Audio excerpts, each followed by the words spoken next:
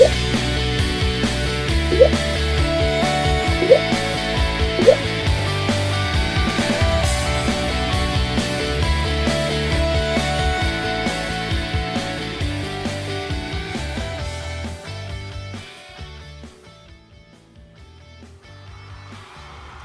right, welcome Palace guests. How you doing this evening? We're so glad that you have chosen Palace to come celebrate with us today. I am Nardo Franklin. I will be your instructor this evening. Okay, we're going to be painting two amazing paintings tonight, and they're very simple. So if you feel like you're going to get messed up, don't worry about it. We'll fix it for you. We're going to show you step-by-step instructions here at Palace. These are the two paintings that you're going to be painting tonight.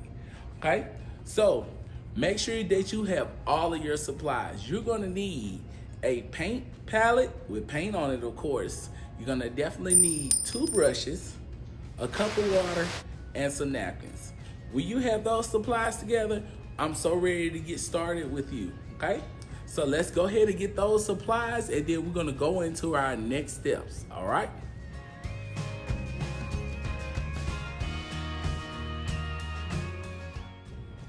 All right, Palace guests, we're ready to get started with you this evening.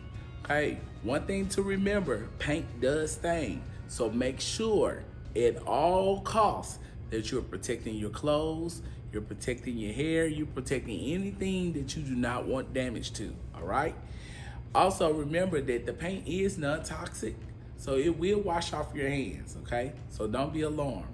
We're gonna go ahead and get started with our first step. Our first step is pretty easy. The first thing you're gonna do is you're gonna start with your background.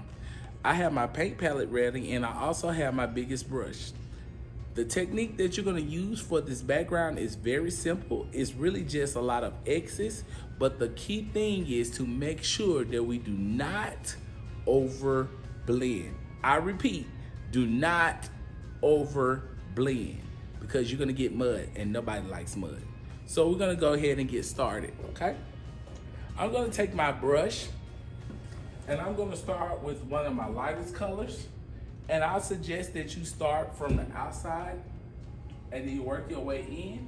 Make sure that you're using light layers, because if you use heavy layers of paint, it will not dry fast, and you definitely wanna be able to take your paint home, okay? Using colors next to each other will also blend the colors. So if you mix purple and blue together, you're gonna blue and pink, you're gonna get a little purple, okay? So be careful not to over blend.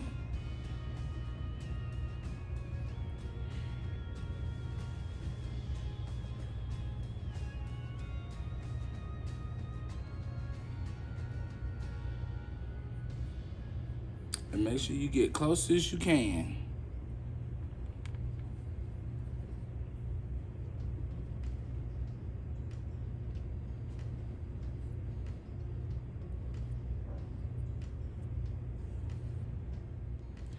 Okay, so both paintings are gonna have the same background and the same technique. I'm gonna show you really slow how to do this, just so that you are able to master the task. You're gonna take your brush and you're gonna do X's just like this.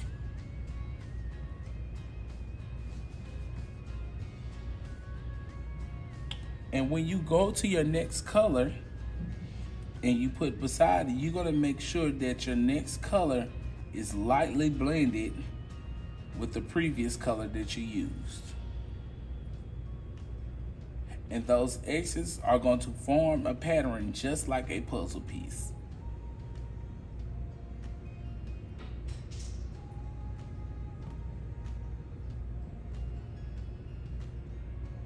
You may clean your brush in between colors, or you don't have to, but it just depends on what color you're going into next. So I'm going to clean my brush.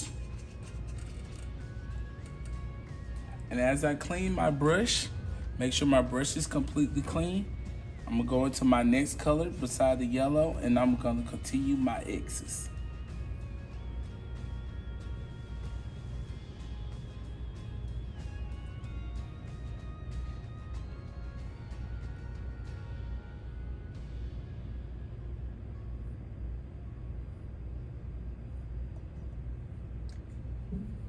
you want to make sure that you completely cover the entire background when you're doing this. And also on the mask picture, you also want to make sure that you get the eyes inside, because that is very important. That goes into the background. And you might want to use your smaller brush if you have to, but you're going to continue the same thing, but you're going to make them smaller X's. Same technique. You're also able to choose any colors that you would like to use.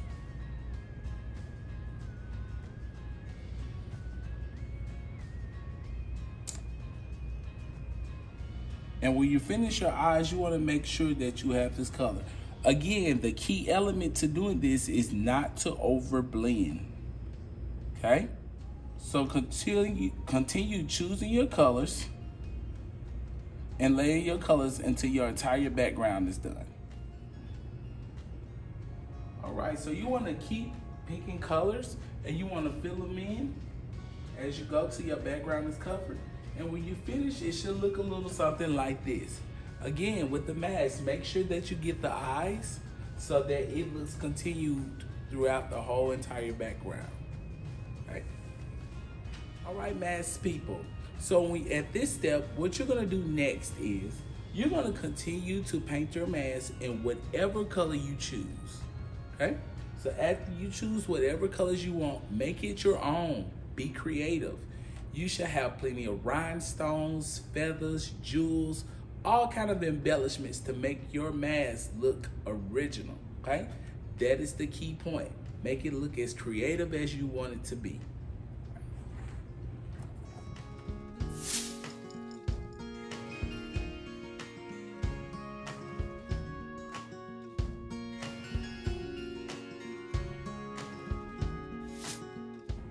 All right, ladies, the one that's painted lady, we're gonna pretend the background is done here, all right? So I'm gonna show you exactly how to paint your skin. Everybody loves beautiful skin. So it's important that we follow this step very closely and correctly. You're gonna take your smallest brush, which is this brush that I'm using now, and you're gonna dip it into your brown paint, okay? When you start putting your skin on, you want to make sure you use long, smooth layers, okay? That is the key to making sure her skin is complete. Start by putting your layers on there. You're going to put multiple layers, okay? So always apply your first layer. Make sure it's smooth as possible.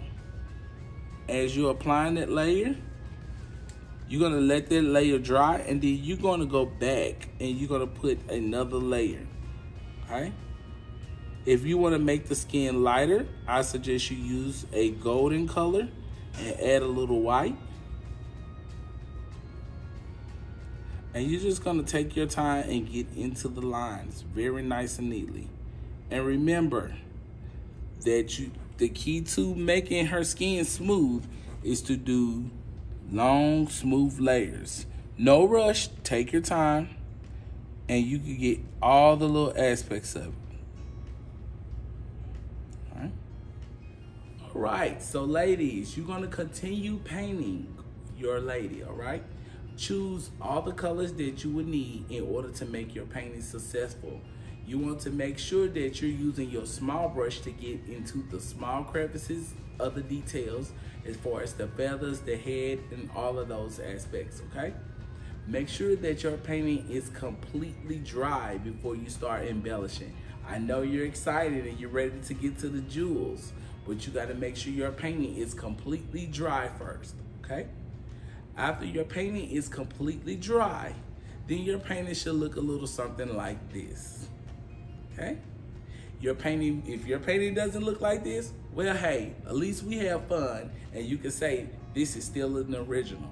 We want to thank you so much for choosing Palace to do your event this evening. We want you to check us out at www.palacefayetteville.com for your next event. We thank you so much, and we hope that you enjoyed this event. Thank you. Hey, wait, one more thing. Don't forget to follow me, Nardo Franklin, at Soulful Arts, Soulful, SOFUL _arts on Instagram. Also, Nardo Franklin on Facebook. You can also find me at www.soulfulartsgallery.com. That's SOFUL. Full. Soulful Arts. All right? Nice to see y'all. Hope to see you follow me. All right?